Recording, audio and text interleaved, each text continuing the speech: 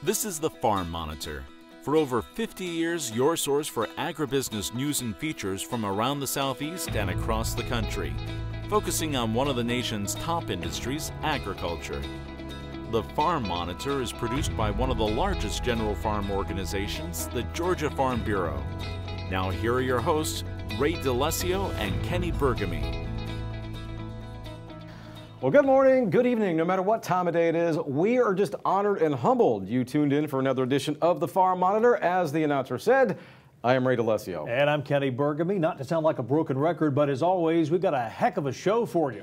Now, coming up, their grapes high quality, their reputation impeccable. So what separates this Georgia winery apart from many others, including those on the East Coast? We'll explain. Also on the show, perseverance at its finest. This farm market owner opens up to us about her family's history in agriculture and what someone said to her that set in motion the drive to become a successful business owner. And for you dairy producers, a must-see story about a new program that could lead to more money in your wallet.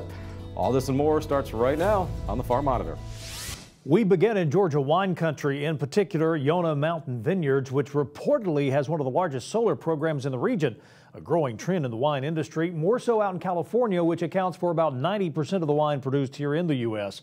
But as Damon Jones reports, you don't have to travel thousands of miles just to find a good high-quality vintage or voltage. From the outside, this might just look like another beautiful vineyard tucked away in the foothills of Yonah Mountain. But take a closer look and you'll find it's one of the most energy-efficient, environmentally friendly operations in the entire state.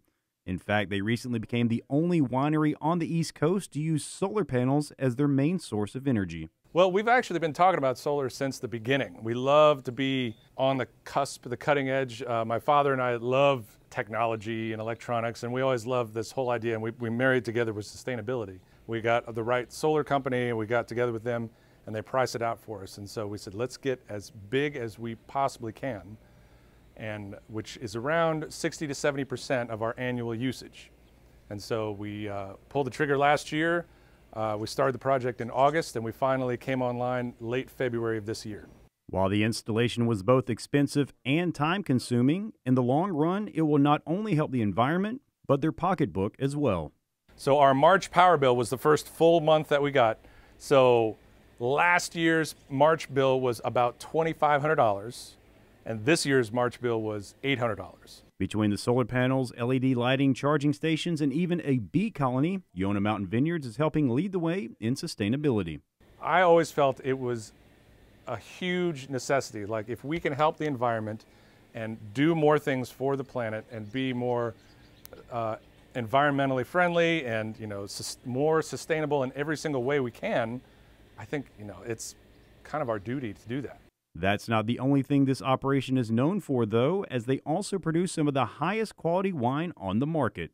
I said, if I'm going to do this and make wine, I want to make really good wine. I don't want to just make wine. The way I determined that was blind taste tests. And I would take our wine against some fine wines out of California, $100 bottles, $200 bottles, gather people together. We'd have 15 people tasting, and 10 out of the 15 thought our wine would be better than the expensive wines from California. That's when we knew we had a pretty good product. 65 to 80% of the time, we will beat those wines. So we know that it's possible to grow good grapes right here in Georgia, and one of these decades, we're going to be on the map, just like Napa Valley or Burgundy or Bordeaux. And that type of quality doesn't come easy, as they use some of the best products on the market while also paying attention to the small details. To do what we do, our yeast product is much more expensive. We use French oak barrels, which are $1,200 instead of $300 American oak barrels.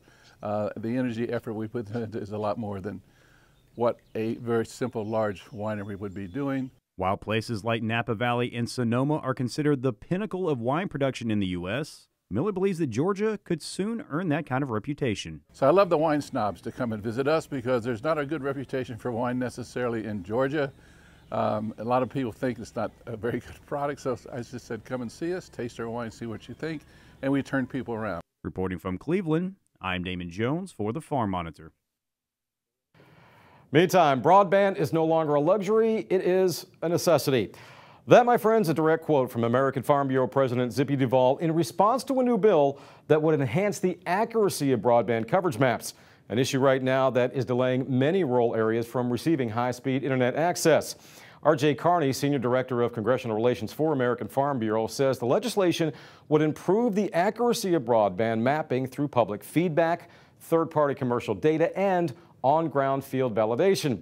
The current mapping system uses what are called census blocks, which, according to Carney, fail to paint an accurate picture of broadband coverage areas. The reason census blocks is so detrimental to rural areas is if one entity, a household, a hospital, a school, a library, receives broadband, then that entire census block is considered fully covered, even if it's only one entity in that entire census block that is covered. For precision agricultural purposes, farmers and ranchers want to be more efficient, economical, and responsive to environmental needs. In order to do so, they need connectivity in their farmlands and out in the ranch lands as well. For rural communities, they need access to modern technologies for education purposes, distance learning, for healthcare purposes with telemedicine, also for public safety and entrepreneurship. Well, getting people excited about leaving the house nowadays can be tricky with so many distractions like video games, TV, and cell phones, but a new program in Georgia is hoping to fix that problem. It's called the Georgia Farm Bureau Farm Passport Program. John Holcomb explains. If you take a drive throughout Georgia, chances are you'll come across a certified farm market. There are dozens of them in the state, and depending on where you're at or what season it is, you can find all kinds of locally grown food or things to do with the family.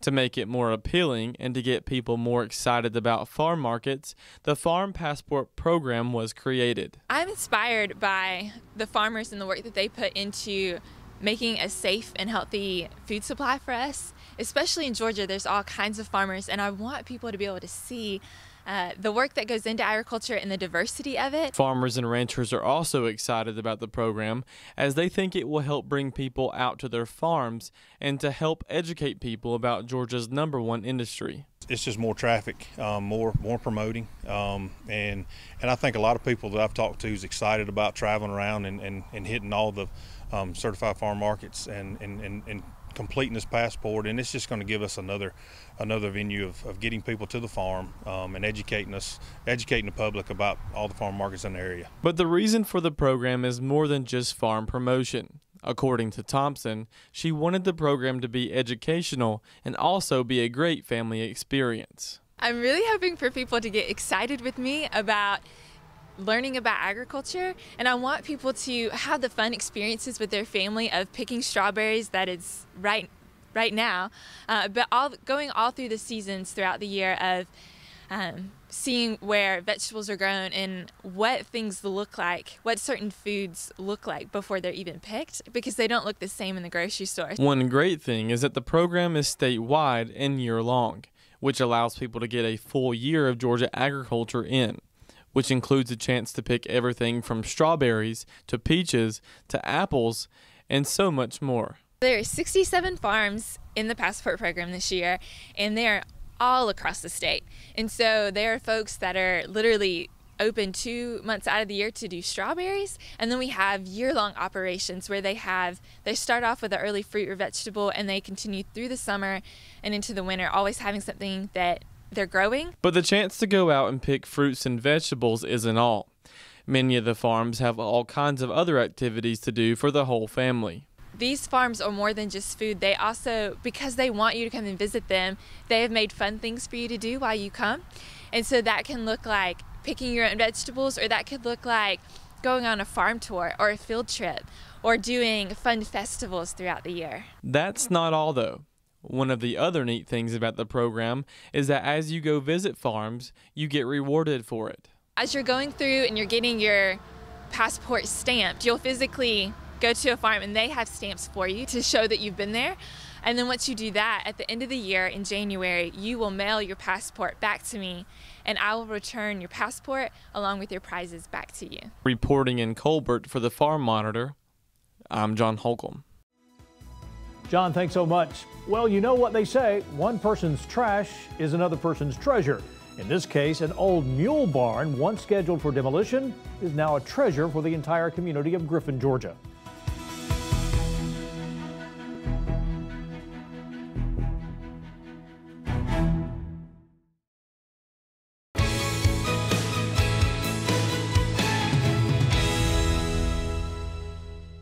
Hey, I'm Kanisha Miller. I'm the owner of EM Farms here in Salem, Georgia.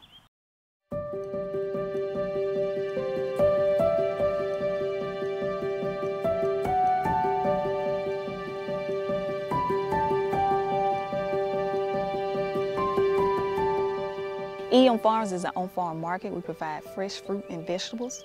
We have collards available. We have tomatoes. You can pick them yourself. You can pick your collards yourself. You can come and get some herbs for seasoning. You can come and get strawberries, scumnums, and also we make preserve out of our fruits. So you can get some scumnum jelly, some strawberry preserve. I started EM Farms for a totally different reason than the reason that I continue to farm today. Last year, I found myself in a predicament where someone had the power to tell me no on a financial situation, and I didn't like the way it felt at all. So I decided to do something about it. I needed to start a business. But in what? I just thought about, what have I been around all my life? Well, I've been around agriculture all my life, both from my grandparents' farm. I went to school and graduated from Fort Bellow State University in agriculture economics. I've been working over 5 years in an agriculture-related career field, so it only made sense to start farming. The reason I continue today is because of the amazing feedback I got from my community. Last year, I didn't have anything you see out here today. All I had was those 9 raised boxes and a shade tree, and they still made sure they came out to support me. People in the community would stop by my stand first before they go to the local grocery store to make sure they could support me before they went to the commercial spot. I mean, that means a lot. People stop by, give me seeds, transplants to plant, and ask for nothing in return. They'll come by, all my equipment, help me chop in the field. I mean, it means so much to me, so I can't stop for my community.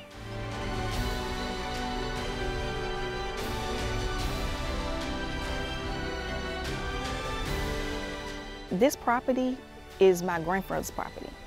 And my dad had this land, and I asked him, could I do something with it? So I started farming it.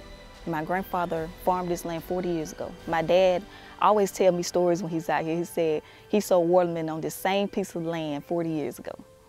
And it really means something to me. And the fact that I actually grew up in a house two houses down, and my parents got married in that house. But they got married in the front yard of that house. It means a lot. Well, thanks to a $1 million gift from the Dundee Community Association, a once aging, rundown mule barn on the campus of UGA Griffin is now a social hotspot and a dream come true for Marcy Bradbury, owner and operator of From the Farm at the Dundee Cafe. A small piece of history, now a little piece of heaven for all who enter.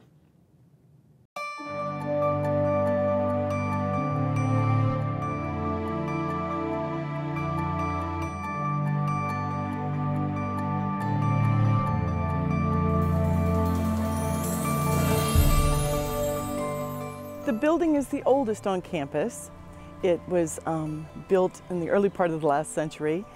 The building next to it, which was also a mule barn house, was struck by lightning and burned down, so they rebuilt this one, eliminated the one that was burned down, of course, and just put this one on that site in 1912.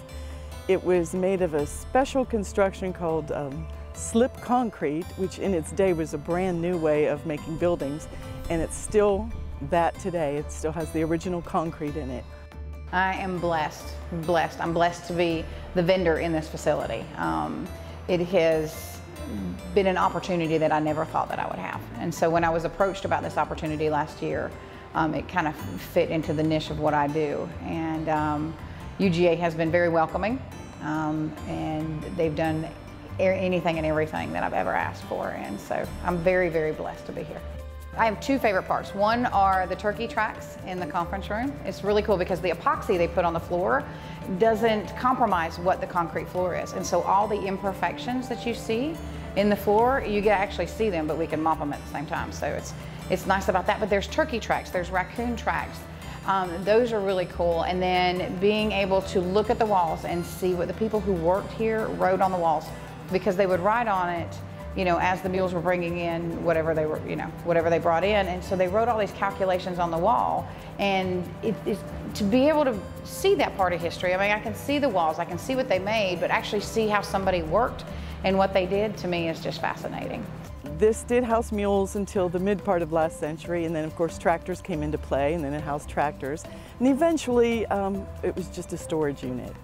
And then it was on a demolition list to be demolished, and some people on the campus, including the former assistant dean here, Dr. Arkin, saw a potential of it being something special on campus, and thus it was kind of the birth and the vision of the Mule Barn Cafe.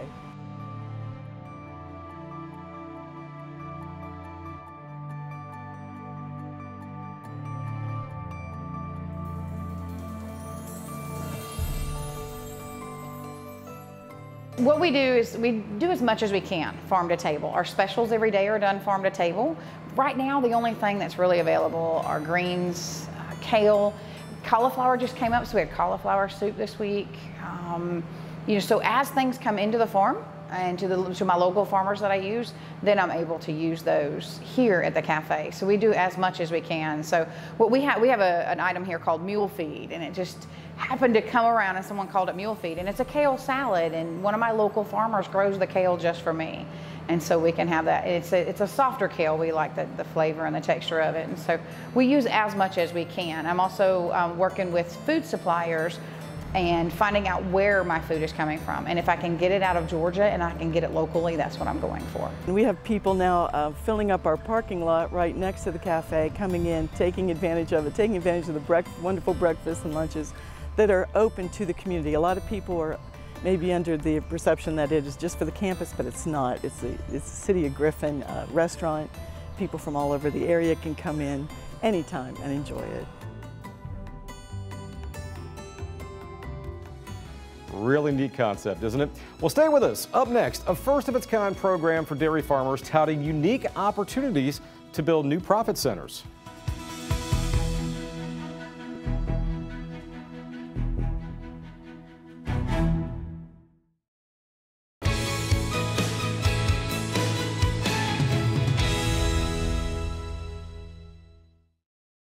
The U.S. dairy industry is at a time of transition. Facing a nearly 5-year cycle of downward markets, farmers are looking to new business opportunities in order to remain sustainable. One trend is a growing number of dairy farmers who are breeding portions of their herd to beef cattle. Holstein Association USA's CEO, John Meyer. At the Holstein Association, one of the things that we strive to do is to provide our members with opportunity to be more profitable. And through breeding some of their herd to beef bulls, the right beef bulls, we could potentially have them have a new profit center on their dairy farm. And now, for the first time, Holstein producers have a resource when determining what beef bulls might work best on their dairy cows. It's called Wholesome, a collaborative effort between Holstein Association USA and the American Simmental Association. Wholesome identifies elite Sim Angus bulls with production attributes specifically matched to Holstein cows. American Simmental Association Director of Commercial and Industry Operations, Chip Kemp, explains. We're all aware of some of the serious economic pressures that the dairy producers face at this point in time. Some of those clearly are on the more traditional side of their business, but also on the terminal calf side, they've faced unparalleled pressures. And so all we're trying to do is take the same approach that dairy producers and Holstein members specifically are used to, and that's taking the best tools available at that point in time and apply them to a profit portion of their business. The Wholesome program, launched this spring, provides a list of wholesome bulls that Holstein producers can easily identify from their semen provider. It's a first-ever partnership across the dairy and beef breeds, Meyer says. What's really unique about this program is that this is the first time that there has ever been an index that has been established to be complementary to both a beef breed and a dairy breed. Through the International Genetic Solutions platform, we took an effort to take a breed-agnostic look across all breed types of what type of beef bulls make the most sense to complement a Holstein female to add the most profitability to that terminal calf. The Wholesome Index and resulting sires list was generated using powerful data provided by International Genetic Solutions and its feeder profit calculator, the industry leader in feeder cattle evaluation.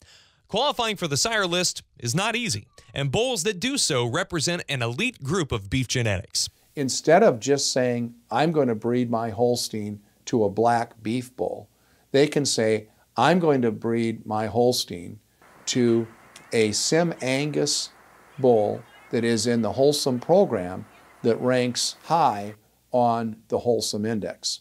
And by doing that, I know that we're going to get offspring that will be coveted both by the feedlot and the consumer. We think with time, as we gain the confidence of the buyers, we'll put more money back in the pocket of commercial dairymen. To view a list of Wholesome eligible bulls, visit HolsteinUSA.com or Simmental.org. For Holstein Association USA, I'm Miles Ramsey. Well, finally this week, did you know that nationally the nursery industry contributes $4 billion annually to our economy? And because of that, researchers in Tennessee are currently developing sprayer technology that improves how nurseries apply pesticides. Charles Denny has more on reducing chemicals and perhaps increasing profits. There's new helpful technology for the nursery industry, applying pesticides in just the right amount in just the right location. It's called an intelligent sprayer, and here it is in action. The mist is the pesticide application, carefully distributed in this orchard. For the Hale and Hines Nursery in McMinnville, where they grow 400 varieties of trees, James Hines says it improves the quality of their plants and reduces expenses. Previously, we'd have to drive down our roadways and just blast the chemical in the general direction of the plant. Now with the intelligent sprayer technology, we're able to target the plant directly and have hardly any off-target loss. And what's that mean for you, bottom dollar-wise? It has to help. Sure, it saves dollars and it saves the bees that we're not hitting inadvertently. The sprayer uses lasers, sensors, and variable rate nozzles. Combined, they allow the machine to see a plant, its shape and size, and then apply just the right amount of pesticide. Hale and Hines reduce pesticide usage 40%, and that's happening at other nurseries. As orchards grow and trees become thicker, the sprayer technology can save operators more than $200 per acre in pesticide cost. There's been a reduction in actual pesticide usage, and depending on the stage of tree development, it'll run anywhere from 35 to up to 70% or more. Plant scientists with UT's Institute of Agriculture worked with the USDA Application Technology Research Unit, other universities, and a company called Smart Guided Systems to commercialize the sprayer. And nursery owners have been able to adapt existing equipment here. And now we're in phase 2. We're looking at a very practical approach so that growers can have access to the technology without buying a brand new sprayer. We retrofit existing sprayers with the sensing system. Amy Fulcher with UT Extension says not only does the correct amount go on the plant, but there's very little wasted pesticide, which is good for the ecosystem. Whenever the pesticide goes in the air, behind the target crop, on the ground, that's not helping anyone. So we've been able to help make sure that the pesticide goes right on the target crop. It took a decade of research to come up with the intelligent sprayer, and spring 2019 is the first time we've seen widespread use. UTIA will continue to work with nurseries here. Precision equates to efficiency.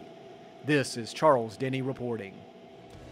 Charles, thank you very much. And folks, thank you for watching our show. Here's a reminder for all the latest ag info regarding food, great recipes, and what's happening down on the farm.